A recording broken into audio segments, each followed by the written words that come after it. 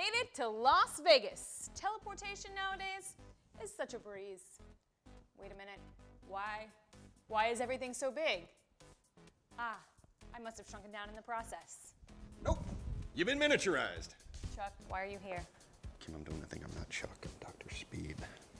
Yes, I am Dr. Speed. Yes.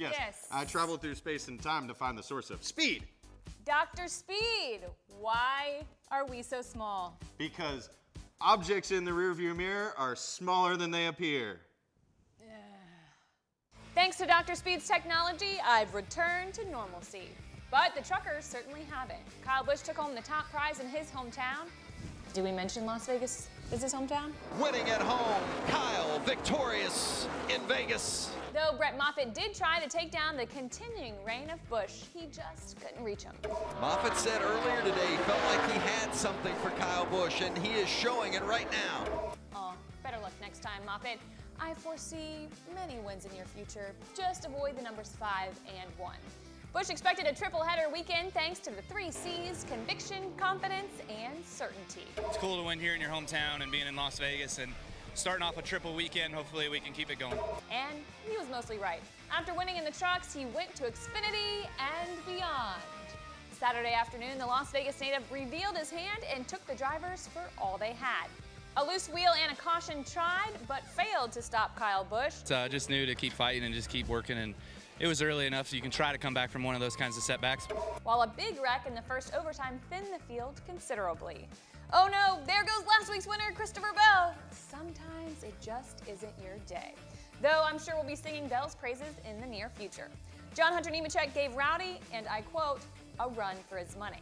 But KB walked away from the table with all the spoils intact. And that brings us to our next segment. Here's the word of the week.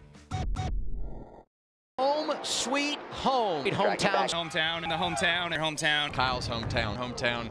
Apparently the Nevada desert and racing go hand in hand.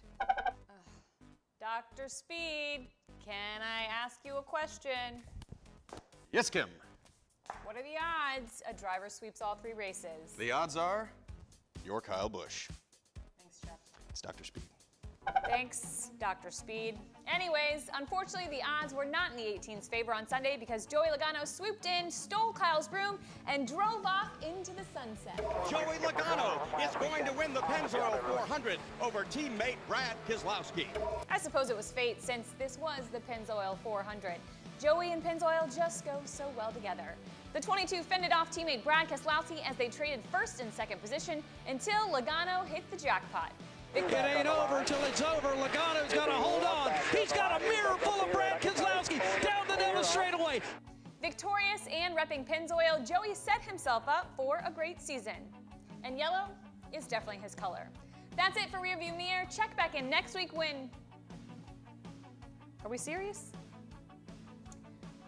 Dr. Speed returns and a phoenix rises.